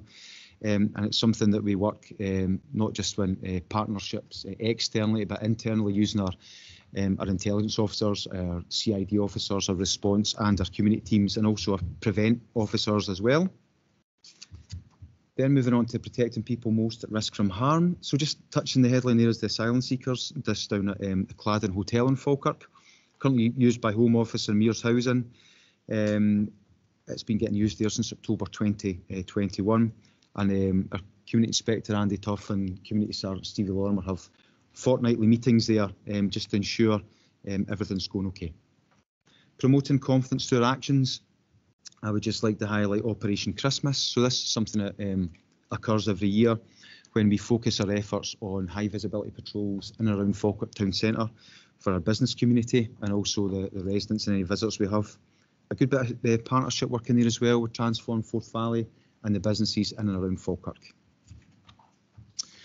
And the last one, so the road safety and road crime. So just mention a wee bit about the Falkirk Cruise and what we do in terms of that. So it's the first Thursday of every month, and it's not just the police officers from Falkirk that get involved in this for the preventative aspect, because we totally understand that it's not just within Falkirk. There's people come from out with. So we use our roads policing department. We've used our drones before as well from the air support unit, all to try and make that a sort of safe environment to work in. To attend. And just in terms of the statistical data on the back pages that you'll have read, I'll just start on page 26. So you'll see there that the comparative analysis is from 2 financial years, but what I've done for this one is I've actually just, when I saw the statistics and the percentage changes, I wanted to get a bit more context around that. So what I've got is, and I can share this as well after, is the 5-year averages across this, just to give you a bit more context. And a couple that I'll pull out there on page 26, so our common assault. So on the difference, the 272 more victims and the 20% increase. So we know that it's 1,630 for the last year that we're reporting on. The actual 5-year average is 1,640.4. Then the other one I want to pick out is the number of domestic abuse incidents reported to the police, which you'll see the increase there as well. The 5-year average is 2,088. Now that's still an increase, and also the number of crimes and offences and domestic abuse incidents have increased as well. Now, the reason why I want to talk about this increase is, from a policing point of view, actively encouraging the reporting of domestic abuse. We at Police Scotland have a zero tolerance to approach to domestic abuse. We can uncover more controlling behaviours, coercive behaviours, which actually links into the statistic at number 16, which is a 5.6% increase in the detection rate for domestic abuse incidents. Then on to page 28, the vandalism and malicious mischief. We'll see a percentage change of 2.7, which is a slight increase, 31 more. The 5-year average is actually 1,306 reported crimes for that period. Now, the last one I just want to talk about is number 29. So it's in relation to the road traffic casualty statistics. Now, the April 2021 to March 2022 statistics show 6. That's actually a divisional number there. To give you a bit of context, for the last 5 years, so 2018, there were 3 road deaths, 2019, 3, 2020, 2, 2021, 2, and year to date is 0. So that is all I want to sort of give yourselves in terms of it, and I would welcome any questions or points. Councillor Binney. Thank you very much, Chief Inspector Harman, for presenting. That was great, and I love to see all this data, and also your narrative was very good as well. Lets me see what's happening across the whole Falkirk Council area. I just have 2 small questions as the marker, and one I think probably impacts on everybody, and it's what I would say is like a silent thief, as a matter of fact, is all the fraud and scams that's out there in society. You know, I'm personally myself, I'm noticing more and more, like I'm getting texts all the time, every second day, emails as well, and phone calls actually in the scam. And because there's obviously an increase in digital, we're in a digital world now, it's easy the scammers to hide behind that. However, what my question is regarding yourself, and I totally appreciate you're raising awareness and things like that, and I have seen some social media out there regarding that, but what we're actually doing to try and catch these scammers, because and what I would like to find out possibly as well within our Falkirk Council area, how many people have actually been impacted. You know, is somebody phoning up every day and saying, you know, I was scammed, you know, I lost some money, etc. There must be numbers, data out there that has impacted people in the Falkirk Council area. I don't know if you have that information or not. That's my first question. Okay, thank you very much. In terms of number of persons impacted, I don't have that data here, but what I would say is it's not just about direct impact on the victim, it's about indirect impact as well. So that victim's friends, family, relative, dependent on the age, depending if they're at school, if they're socialising. So you could actually argue there are a lot more people impacted than just the victims themselves.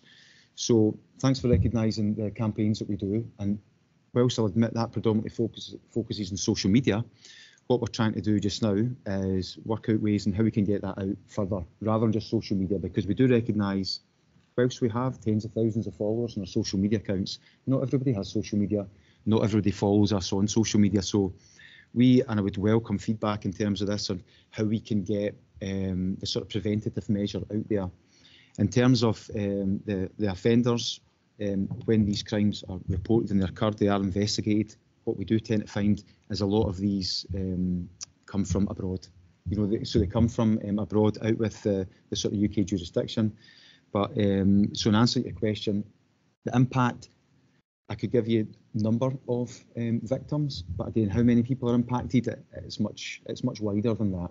But that goes for our preventative measures as well, because if that one person reads something on social media, then they can share it with their friends, families, and do their retweets and these kind of things as well. I hope that answers your question. Appreciate that the scammers themselves might live out with the UK, so it'd be hard to actually to take some action against them because of the distance, etc. I do have one little more question, if that be all right, convener, to ask. I noticed the data on sexual crimes was quite high. It was a significant increase from the year before. Am I right in reading that? Obviously that's quite sensitive, but can you give me a broad piece of information, maybe saying why that is? Is there a reason for that? You know, that it's significantly increased? Is it been because of the lockdowns? Is it because they're more digital, that sort of thing? So similar to the new domestic abuse legislation that we use, it's similar to that in terms of encouraging victims to come forward. And that's what it's about. It's about encouraging victims, giving them the confidence. Because a lot of these crimes, you know, they'll go for years and people just don't have that confidence to report it, to disclose it. So we're actively encouraging that. I added in the 5-year one for number of sexual crimes as well. So the 5-year average is 401.8. Obviously, we're still at 453. So that's an extra in terms of, you know, number of victims. It's still a large amount over the course of the year. A personal note, I would put that down to the encouragement and to give victims the confidence to report it. Thank you, that's reassuring. Chair, I don't know if I could maybe come in on those points. Certainly. Thank you, Chair. Councillor, if I just come in on a couple of different points, if that's okay, just to further explain in terms of what Liam's mentioned. So you mentioned fraud, it's a really good point actually. So on page 10, Operation Hatpin is described there. It's a horrible set of circumstances, obviously focused on some really vulnerable individuals, but it probably illustrates very well, as you described yourself, is that fraud is old crimes committed in new ways. That's effectively what it is, and it's exploiting the internet. And as you say, one of the challenges we face as an organisation, which is the same as most public safety organisations, is it's transnational. It's not even trans-UK. So we quite often have perpetrators who are operating from all points in the globe. So that makes it particularly difficult to pinpoint and bring the offender to justice within Scotland. That said, we have had some successes, as Op Hatpin describes here on page 10, whereby it was pan-UK, which gives us a bit of a starter for 10 because it allows us to work within UK policing territory, and significant success there in bringing those to justice, or certainly reporting those to the Fiscal and the Crown Prosecution Service down south, but also the removal of ill-gotten gains, shall we say, from those responsible. So interestingly, that one has cryptocurrency involved, so that shows you the modern nature of crime these days. It's not actually physical money, actually some of it's turned into cryptocurrency, which again puts a whole different kind of sphere onto this type of crime. What I would say is we've had to change our operating model within the organisation to deal with that. So what we do now have to do is have officers dedicated to online investigations, which is not something we've seen 20, 30, 40 years ago, which is very much about visible policing. Actually, through our crime campus at Gartcosh and other areas of Scotland, we operate crime investigators online who go and look at not just fraud-related crime, but to your second point, sexual-related crime, because we're also seeing sexual-related crime even committed online now. And as I say, that itself has increased the amount of reporting that we've had in terms of sexual-related crime. And my last point, I suppose, being that the lockdown period, as we all anticipated, there would be more harms indoors, and that has been seen to come to fruition. So we have, albeit not included in this data set for this reporting period, we have seen that start to lessen, because obviously we've come out of a lockdown period with all that. Not the harms have not gone, but a number of the harms have been reduced with the fact that folk are allowed to come out and also have greater access to services, which weren't always there, to be frank, during lockdown. So I don't know if that helps, but that's some context, Councillor. Thanks very much. Deputy Provost, you have a question? Yeah, thanks, Convener. Yeah, just a couple of questions. The off-road bikes, still see issues with that at different places, but it mentions that you've been putting in fences and bollards to help reduce that.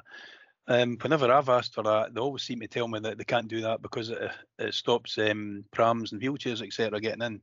So is there some kind of specific fences or bollards that are in use that allow access for people who should be getting in and prevent access to motorbikes?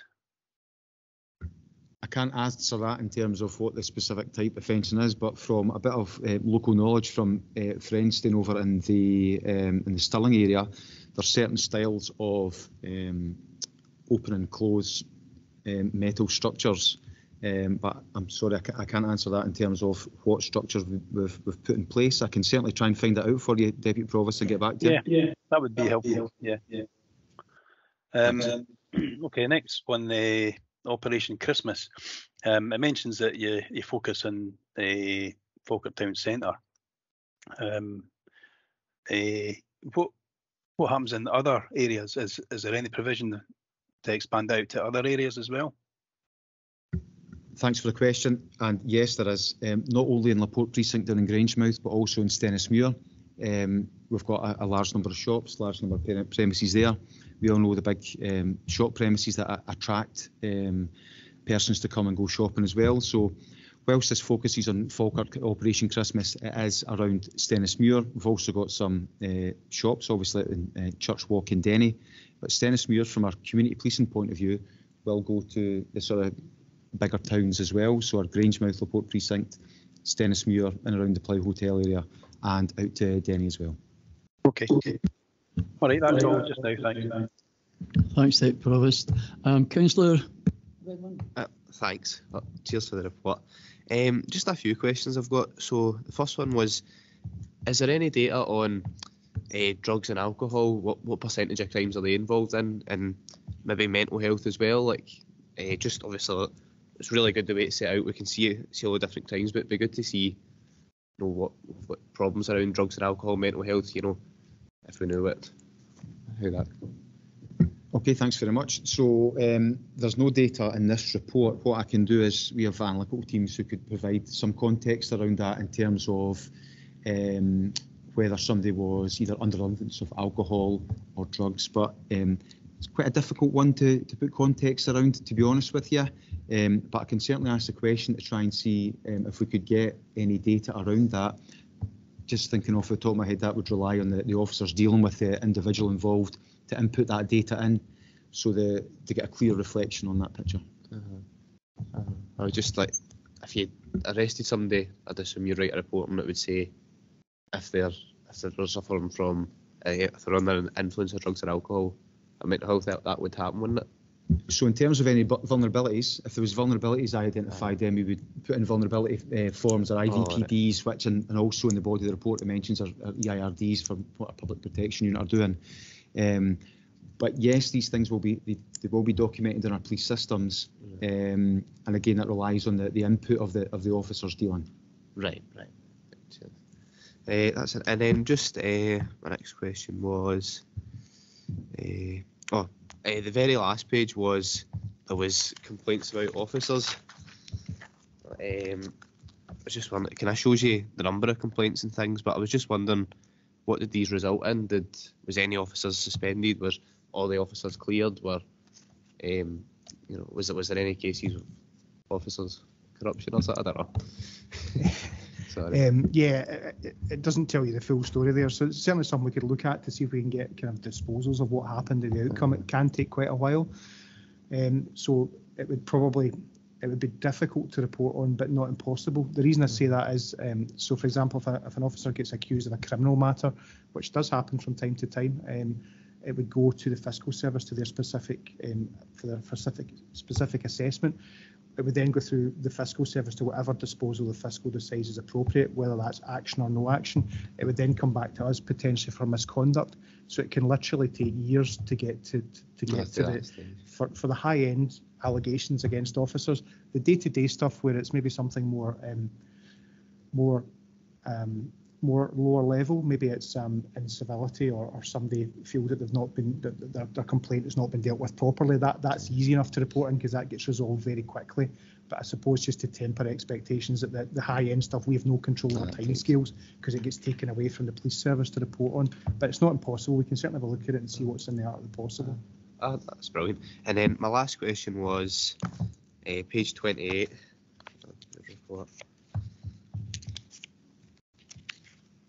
See if I can find it. We had the detection rate for housebreaking and shoplifting has went down a wee bit. Well, went down quite 10% for shoplifting, and then I don't know, my maths isn't very good. A few percent, 6% actually. It's actually in the column next to us. That's how good the report is. 6% it's went down. So is there reasons for that? Is there maybe things we could look at to improving on that? So in terms of, I would call it sort of acquisitive crime, where sort of theft by housebreakings or theft by shopliftings. So yep, we can see that the detection rate has dropped.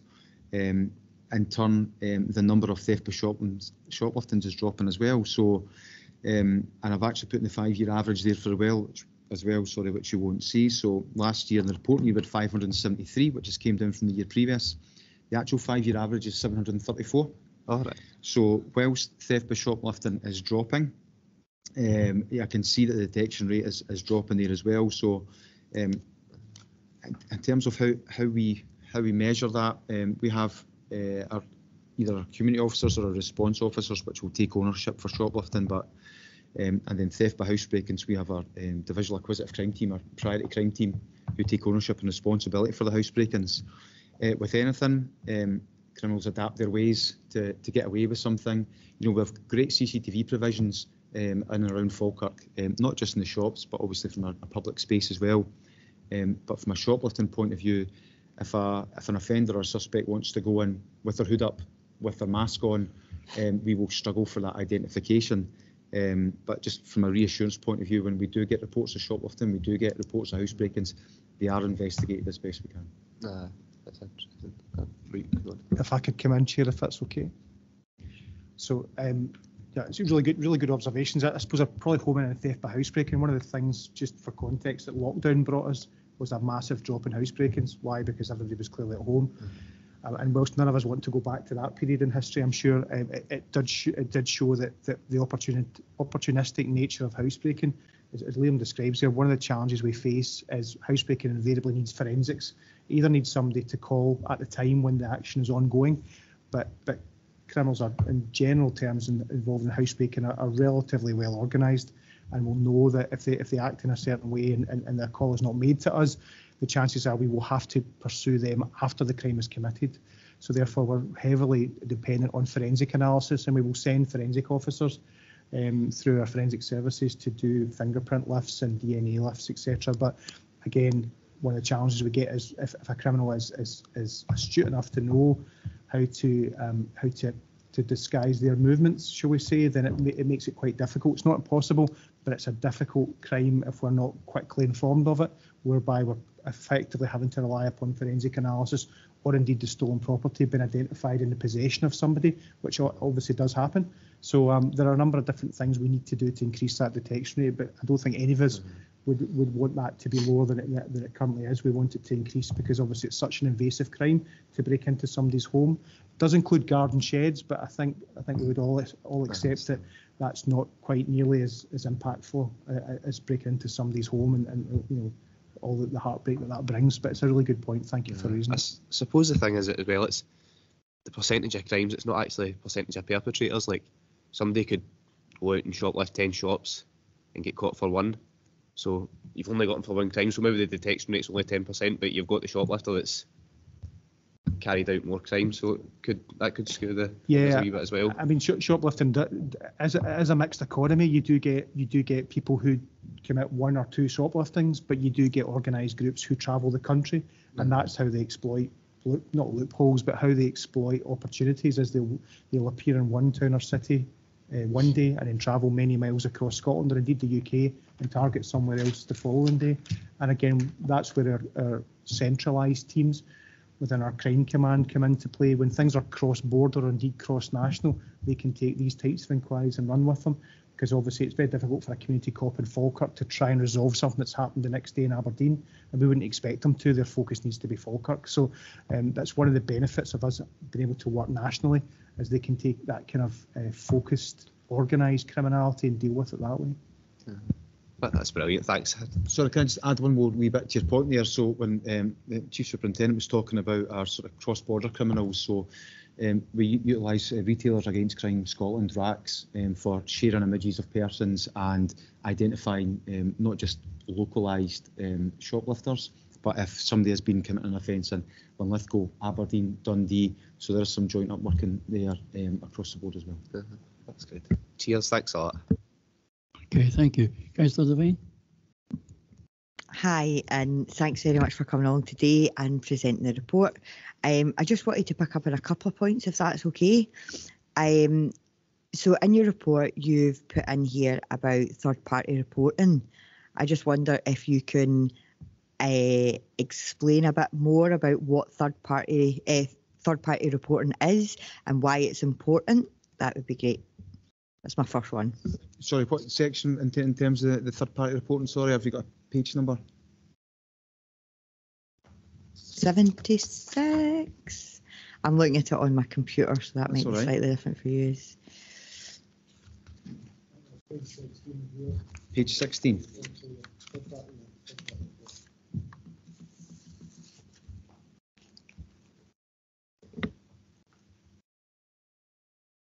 So a bit for me about third-party reporting is as well. It's for maybe victims that don't have the courage to report things, and other people can report on their behalf as well. So we as a police service are aware of it, and so we can investigate things better. So that's a wee bit of my understanding context around third-party reporting. Yeah, it's just I've done a lot of work on this several years ago, and I can really, see the benefits of having third-party reporting, especially like localised, So, for instance, you can have them in colleges and universities, like, in community hubs, etc. So it's good to see that we now have that provision in Falkirk. Just to touch on another point, just to follow on for Councillor Binney's point around scamming. You highlighted that you are aware of, obviously, that not everyone has social media, not everyone is up to the digital age or wants to be up to the digital age. So my concern is, what do you do with vulnerable elderly, for instance, who maybe live in kind of more isolated communities, but also who live in kind of like sheltered housing, what used to be called sheltered housing, it's now retirement housing. Like, how do you engage with that community, given the fact that Scotland has an ageing population?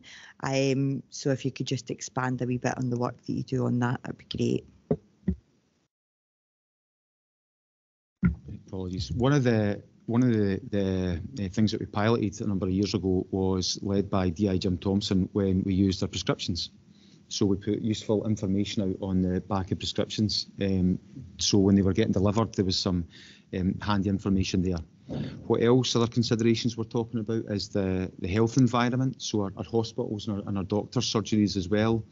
So these are a few of the considerations that we're going to be trying to roll out. Our community council meetings. Maybe getting, we've got a local newspaper, the Falkirk Herald, which is still read by numerous people. So getting something from a policing point of view into the Falkirk Herald as well, and again getting people talking. Any other ideas to get out there to the wider range of members of the public? I'd be more than happy to hear suggestions to try and improve that as well. Just on that, I do have a good recommendation for you. A lot of the housing associations actually welcome police, fire, any sort of kind of rescue services to actually come in and do kind of like it's like a kind of afternoon tea thing where they have discussions around public safety, and different things that are kind of going on in a very relaxed environment, and it's always over a cup of tea, so you get a biscuit.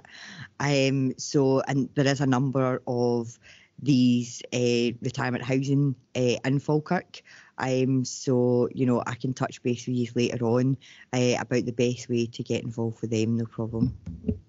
So, Councillor, we'd welcome that. I suppose I put it in the context of my 90-year-old mother, who told me last night that she'd went to one of those such events, not in the Falkirk area, but learned about Barlinnie. I'm not entirely sure that was the public safety message she was expecting, but we would welcome the opportunity to do that. As Liam says, we're actually this very same subject came up at the Stirling Scrutiny Committee, and your counterparts in Stirling made the same point.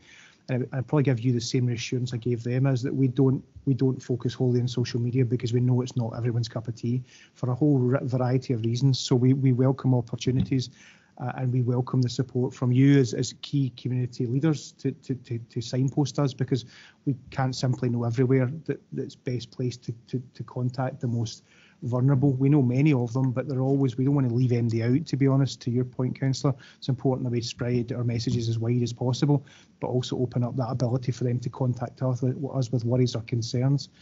I'd probably raise a second point in terms of your commentary around about third-party reporting. I am concerned that we need to do more in that space. I'm really pleased we've got it, but I don't think it's working to its potential.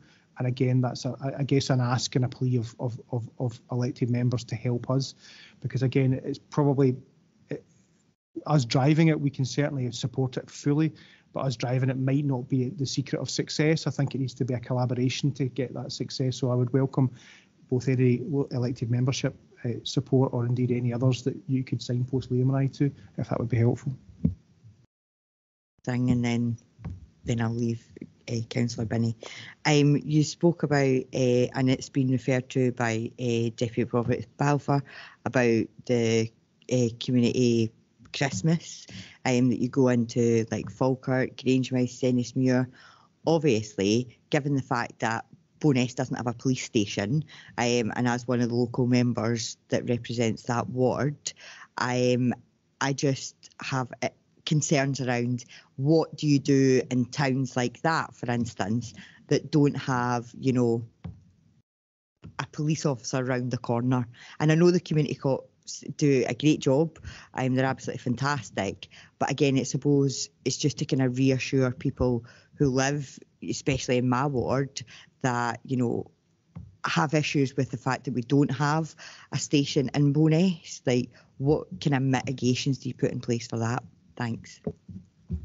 So from my point of view, our community police officers for each area and the ward areas are embedded within our community, and they should be there. So the community officers for Bowness, yes, they will start and finish their shift at Grangemouth, but the expectation from me is their shift is in Bowness. So please, apologies if I just mentioned Laporte precincts, Dennismuir and Denny. Each of the ward areas for their officers will be out and about, and not just for Operation Christmas, and not just during the week as well. In terms of antisocial behaviour, weekend policing plans through the week, not night shifts, but through the week and our weekends, our community policing members will be in their ward areas. So Bowness will still get that attention. They have their dedicated community officers and sergeant up there. Answers the question. Anyone else? Would it be okay if I just quickly say that, going back on the third party reporting and things like that, and talking to the many people in my community, what comes across to me quite a lot is people don't want to tell the police their name, basically.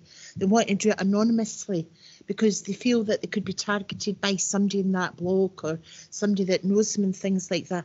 I know we've got a website, however, there's people out there, but what I think would be good would be a fail-safe way to keep that person's anonymity, because that way I think the police would get more reports in. And can we raise awareness of that, as if there's already a vehicle or a way in the community, a way in your website that can do that? Is that something that's already there, that somebody can do that? I'm not sure, but what I would say about anonymity is if we do get reports of from an anonymous member of the public, or we will still act on that. You know, if somebody reports something anonymous to us, we will still act on it. We won't do nothing. We will either attend the incident, or we will look into it via a number of sort of policing skills and tactics that we've got.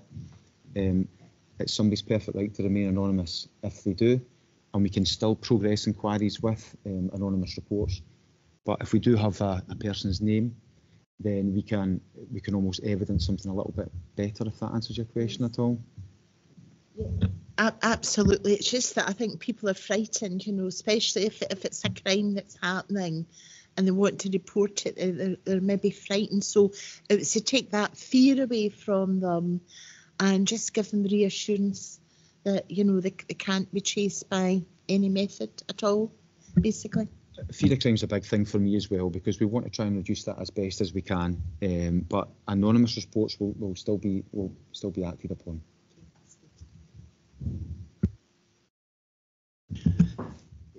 You all right? Chair, could I Oh, just David. come back in on that point if possible? Councillor Balfour? Thanks, Chair. Follow up. Yeah, I've got a couple other questions, but I'd always been under the impression that if people contacted Crime Stoppers, that was anonymous. And I know myself, if somebody contacts me, I'm quite happy to pass on information anonymously on their behalf. Okay, just another couple of questions then. We still seem to be having quite a bit of bother with youth antisocial behaviour, especially in my own ward. I just wondered what else can be done. They just seem to get moved around and take their antisocial behaviour with them. So I just wondered what else can be done to try and engage to minimise that. We used to have in the high school, we used to have the football on at nights, and that was very successful. I don't know if that's running at the moment or if there's any plans to bring that back in or what else can be done. Thanks, Councillor. If I come in, first of all, on the point about Crime Stoppers, that was the point I was going to come in on. Crime Stoppers is an independent charity. It has no connection to policing whatsoever. So 0800 555 111, it's been emblazoned in my mind for many years. Members of the public are welcome to use that number and they will report to us. What I would probably suggest, though, is not a reporting line for things that are urgent, ongoing right now. I would urge members of the public to use 999 for things that are ongoing and it's a really urgent matter. It's more for slower time reporting where they want to talk about antisocial behaviour, drug dealing and the like. The other point that the councillor makes, which is a really good one, which is I get and Liam gets and a range of our management team get reporting from elected members, which anonymises it right away, which is a really nice way of doing it. And that gives that community member that confidence that the elected member is not going to release that information. I cannot give a guarantee that if you phone 999 that your number will not be logged. You can ask for anonymity, but to be frank, if it was a serious crime, for example, murder, and we have had murders in this area, then I can't guarantee that the police might not have to make contact with you, given the grave nature of the crime. It would be wrong for me to suggest otherwise. But I'll pass now to Liam to answer the question about antisocial behaviour. Thanks for your question. So I'll break it down. So what are we doing? So what we're doing as a sort of locally in the police is not only our community policing team who I'll talk about regularly, but who are so impactful in terms of what they do. But what the community policing team are targeting just down at Grangemouth is our additional patrols in and around our park. Again, I touched on it earlier about the great CCTV provision we've got in and around Falkirk as well. We use our schools-based officers to do some inputs at schools and be visible, not just walking about, not just on the schools at lunch times, but also that the periods when, from my experience locally in Falkirk is after school on a Friday, when the kids will go home, grab a quick piece and then be out. And whilst the vast majority of kids will have great fun, there is that small select few who will choose to cause that antisocial behaviour. And what we touched on earlier about victims for the fraud, there's direct and indirect impact from antisocial behaviour. You touched on the twilight football. I'll agree we don't have that in Grangemouth, but we do have it in Langleys just now. Friday nights, our community officers are down there taking between 20 and 30 kids for a couple of hours.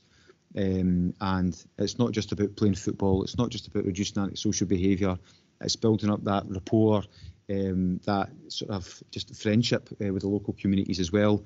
So for your twilight football point, I will take a note of that and I'll take that back to our community sergeant down at Grangemouth to see if we can work with our schools-based officers we've got down there, because it won't just be in and around Grangemouth, because Grangemouth can be an attraction for the kids from Bowness, Maddiston, the upper lower Braes. So I'll take that away for the twilight football, if that answers your questions. That's fine, thanks. Just one other quick question that's on antisocial behaviour again. I've had quite a few complaints regarding drug use and odour in different flats in the town. What can be done to try and prevent that? In terms of drug use and odour, we'll talk about drug use. So again, we touched on reporting to the police, either anonymously or giving names, either via Crime Stoppers, via elected members, to your local community officers at any surgeries that happen. So in terms of drugs, if we believe somebody and we have the power to intervene to search, we will use that power. In terms of the odours, if somebody smells an odour of cannabis in a neighbour's home address or walking by, it's a difficult one for the police in terms of we won't have any power to enter home addresses. It can be phoned to the police. We can document it on our Scottish intelligence database, and then if we do have sufficiency, we can follow that up with any form of investigation that we see fit. But also linking in with our housing colleagues as well, with housing officers who will be in and out of houses daily.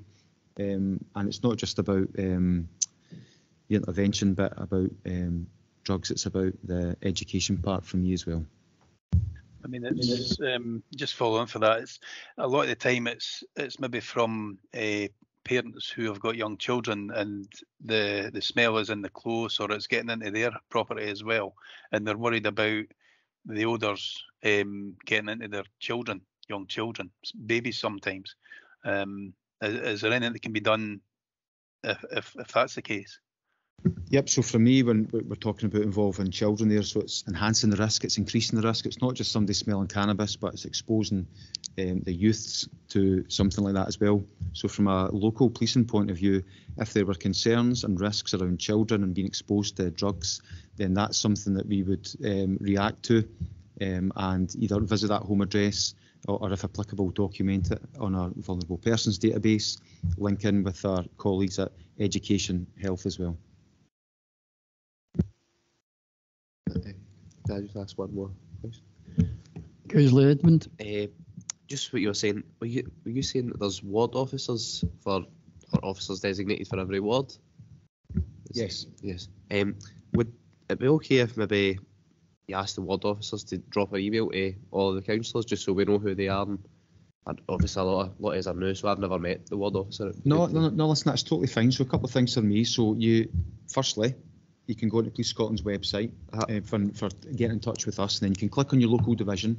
Then you'll see, for example, Falkirk. You'll see my face on there, and then when you come down below, it breaks it down into ward members, and you can simply click on that link, and then it'll link into the email addresses. All right. What I done was I shared with the leader of the council just a couple of weeks ago, maybe 10 days ago, every ward officer, and asked that it be shared. So you should have the email addresses. You should have the officers, the sergeant, and the inspector for your specific ward areas. Right. All right. That's perfect. Cheers. Okay, so it has been circulated. So I've just not been reading my emails properly. No problem. Thank you.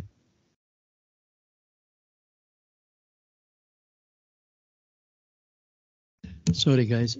Anyone else? No. Right. Can I ask you, page 6, responding to a drug-related death.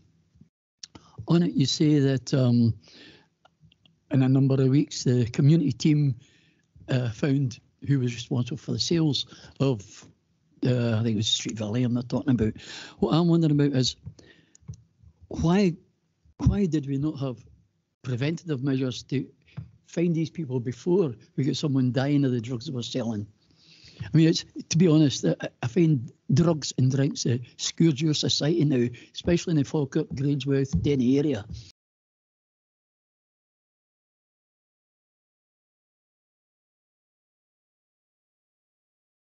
So just a wee bit about what we're doing locally. So we actually have 165 officers trained in the lock zone. So in the lock zone is that preventative point of view from drugs administration. It's actually been, since its inception, it's been used 18 times in the Falkirk area. So we'll focus back on the prevention aspect. So when we get information and intelligence on drugs, we will either develop that to possible execution of a warrant. But like I touched on with the Deputy Provost there about the preventative aspect, if we're hearing information, there's risk involved, we won't wait to hear anything more about it. We'll be proactive and we will go there, reactive to it, but proactively go and visit those addresses. In terms of the sort of drugs overdoses, near fatal overdoses, it's horrible what's happening in terms of drugs misuse and overdoses, not just in Falkirk but across Scotland. So we work with third-party organisations, Change Grow Live, Transform Forth Valley, Falkirk Police Office, our custody office has been down the stairs, has been renovated. So we have these third sector organisations working within as well. Some good information sharing, and also when we do execute misuse of drugs warrants, there's been times when we have brought one of these third sector organisations across to us. So it's not just about when we do the proactive enforcement, there's the aftermath of that as well. And it's a bit about the education, and we touched on it quite a bit about direct and indirect impact. So the victim of either the drugs-related death or overdose, their family, their friends, so it's about educating them as well. Okay, thanks. Can I ask you another point on drugs again? What's the procedure now when a person's stopped and they happen to have drugs on them? You find a small amount of drugs, saying it's for personal use. What's the actual procedure now with that? So in terms of that, so if we suspect somebody of being in possession of controlled drugs, they'll be detained under its legislation, Section 23, the Misuse of Drugs Act 1971. So if it's a small piece of drugs, either category A, B or C, then more often than not, depending on the circumstances and background of that person, they will be dealt with at the roadside or wherever they're dealt with.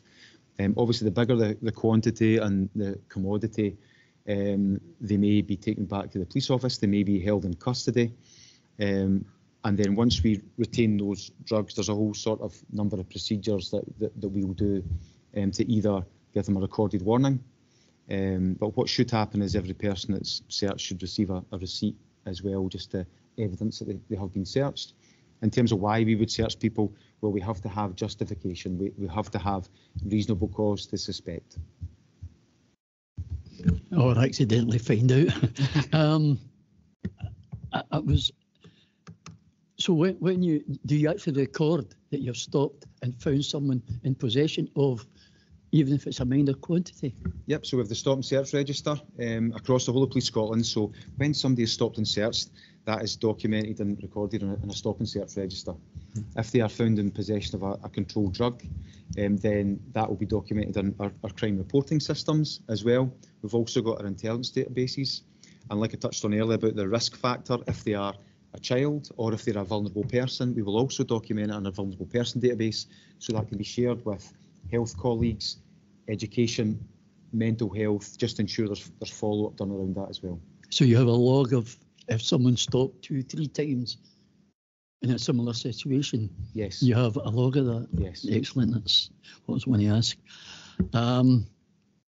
The final point, well, not the final point, sorry. Again, in page 66, in Denny Banknot ward, and there's a lot of people in Denny affected by antisocial behaviour, especially in the Gala Park area. I don't know if you're aware of that. And there's been an increased police presence over the last few weeks because of this, but we can't expect guys to be sitting there 24/7. So as soon as they move out, in comes the kids again, and the same problems will start again. The point I actually wanted to make was that you have an excellent officer in Denny High School who takes boxing club. He got it with a small sum, £1,000, that was all. And I don't know what difference it's made yet, but I don't doubt it's made some difference. So what I'm thinking is that perhaps if the council or other bodies would put more money into, as Deputy Provost said, giving kids something else to do. We have somewhere like, there's a five-a-side hall that's been lying empty since COVID. I've no idea what the intention is, whether it's to keep it closed or what, but using places like that, and especially putting in perhaps youth leaders into these areas would help us immensely with these problems. Okay, so just touched on Gala. So I know Gala Park well. I was worked in Denny for 7-8 years. I was a community officer there for a number of years as well. So I know it well, and I see the investment that's actually went into Gala Park with the fresh shrubbery, the trees. So you're right. We do have an excellent community officer there. Now, it's not just about the community officer in that area as well, because when he's off duty, we will have our response colleagues who won't necessarily focus in on that, but there is passing attention given. We also, if we identify an emerging threat or risk, can circulate that, not just to local officers, but our nationwide assets, so our roads policing colleagues, our dog handlers, who are in and around our areas, you know, all the time, 24/7. So if there is an area such as Gala Park, we can ask for extra passing attention. And I totally get and understand that we cannot be there 24/7. What we can do is we can use analytical data to try and establish when the sort of peaks are, and then we can focus the resources in that time. You mentioned the boxing club in the school in Denny High, which is great, which is really, really good. You also mentioned a bit about the funding. So we as a police service as well have access to some sort of local funding as well. A couple of examples of that locally are actually the Twilight football down at Grangemouth, which were, sorry, not at Grangemouth yet, the Twilight football down at Langleys, about match funding, and also our safe base in Falkirk Town Centre for a nighttime economy, but match funding. So we've just match fund for a trailer, for example. So there are options there, not a great deal amount of money, but there are options there, and we would be keen to part fund those sort of things. Youth leaders, Cubs, Scouts, Boys Brigades. I don't know much about that, despite being a legacy Cub, Beaver and Scout in the 14th Forth Valley in Falkirk.